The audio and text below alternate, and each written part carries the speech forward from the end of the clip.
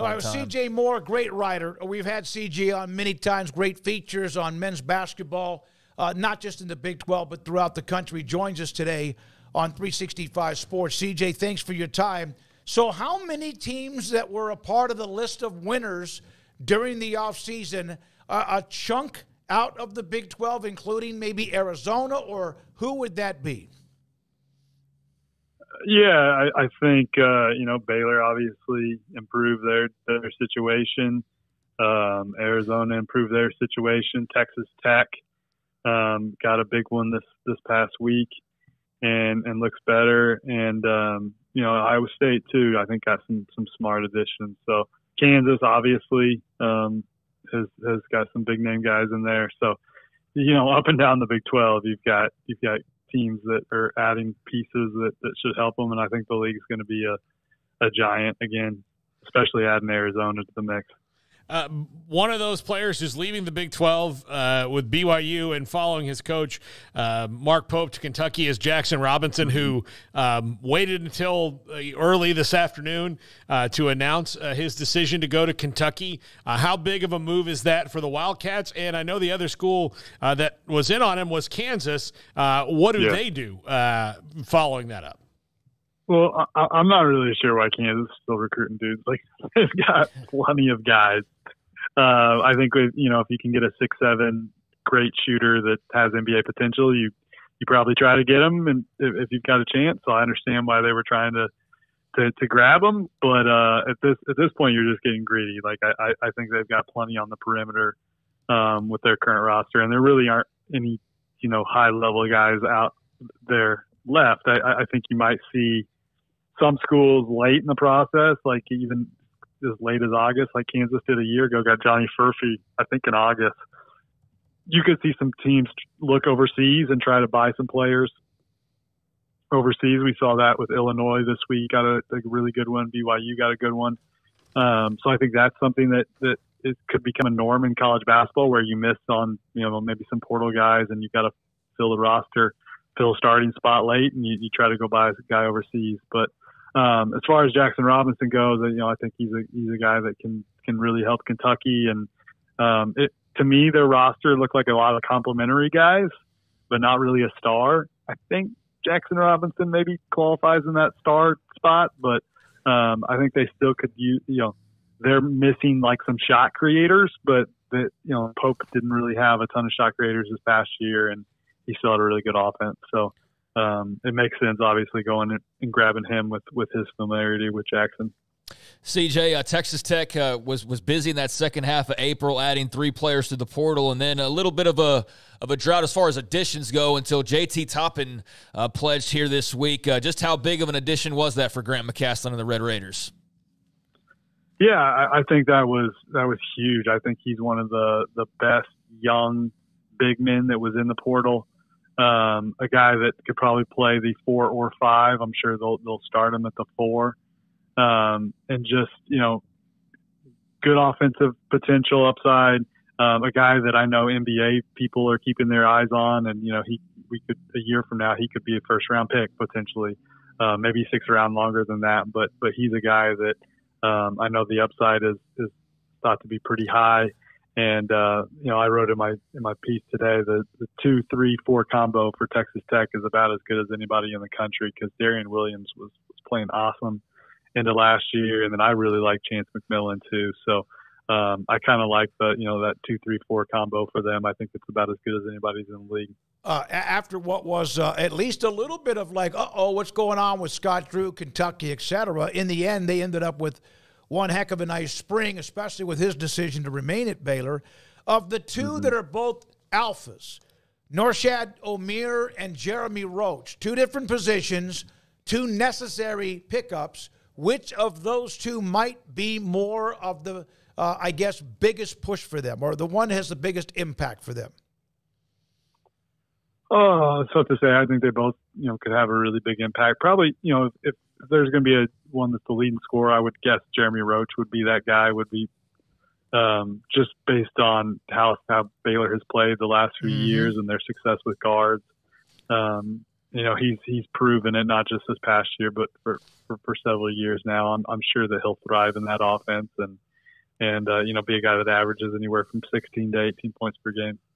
How much did Mark Sears, for a school or a program that was having a nice spring anyway, how much does his return even make Alabama better? Well, it gives them arguably the best guard in college basketball. I think he was one of the 2 or 3 best in college basketball last year. He just fits so well in that offense.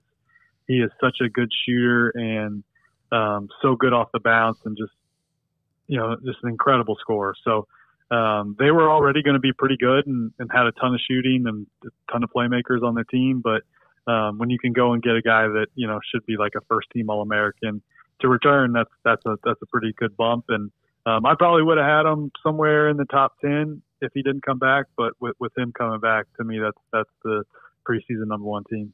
CJ, how do you feel about the temperature of Porter Moser's seat in Norman? It seems like there's a lot of just kind of consternation about just the results so far through these first 3 seasons. Entering next year, do you feel like there's optimism to be found, or just kind of how do you view that whole situation? Well, I feel for Porter because, a few years, I think his first season in the Big 12, I think they were the first team out of the NCAA tournament or close to it. They were one of the first teams out this year. So if they make the tournament, and if they win 1 or 2 more games each of those seasons, you're looking at making the tournament 2 out of 3 years, and there's probably they're looking at it as totally different lens, right? I do think there's probably some pressure there going into year 4, haven't made a tournament yet, and having to reload. I mean, they lost. They were looking they were top 10 in the country at one point this past season. They're sitting there at like 15-3, 13-1. They were looking really good. And then to lose, kind of struggle down the stretch and lose 3 guards, Javier McCollum, Otigua Awa, and Miles Uzon. Like that was the core of their team, and could have had all 3 of those guys coming back, and they all leave, and John Hughley also leaves. Their center that played for quite a bit for them. So he's in a tough spot, having to kind of rebuild the roster when it looked like he had a really good core for a couple of years.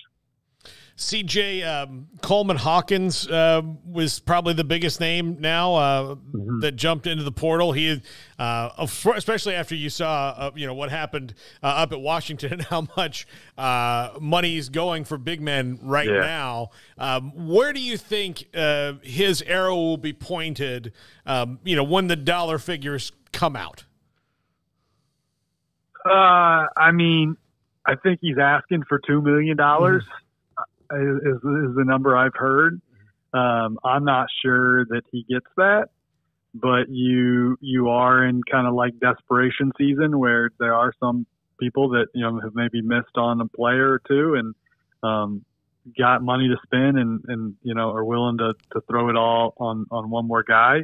I don't know that anybody's got $2 million left, but I would guess he's in the neighborhood of above $1 million maybe, just based on what some other guys have gotten and the quality of player he is. One of the, I think we had him maybe 5th or so in our portal rankings. He was right up there. So I'm guessing he gets, in the neighborhood of 1 to 1.5 or something like that. And if I had to guess where he ends up, it's probably Arkansas and some of that chicken money. There you go. Maybe they got some of that chicken money left. But I'm sure he's not going to be hurting for cash this next season. CJ, one more name that's familiar. He played at Baylor, Dane Danger, but then went to Illinois. Brad Underwood's trying to tweak what he does there, and now he's at Memphis. How important was it? And a valuable piece if you look at if he played full 40 minutes, but what kind of player is he going to be for Memphis in your opinion? Yeah, I think it depends how they play, kind of. Like, are they going to be willing to throw it into the post and maybe not try to play like 5 out, spread it out like Illinois was trying to play this last year. But if they're willing to throw it in the post, I think he could put up really good numbers, and if he gets minutes. He was one of my, like Sam Bassini and I who do the rankings, we kind of went back and forth on him because I wanted to put him higher than then Sam was willing to go because I think pretty highly of him.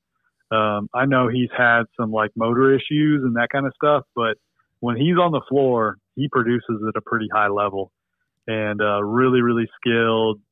Great hands, great feet, great touch. So I think he could be a guy that could be an all-league guy in that league if he gets the minutes and the touches. Thank you for your time. Always great to have you, CJ, with your knowledge, great writing skills, and the features you do. Thank you very much. Have a great week. I appreciate it. Thanks for having me, guys. CJ Moore from theathletic.com does great feature writing. I mean, really, really good feature writing on it does a lot around the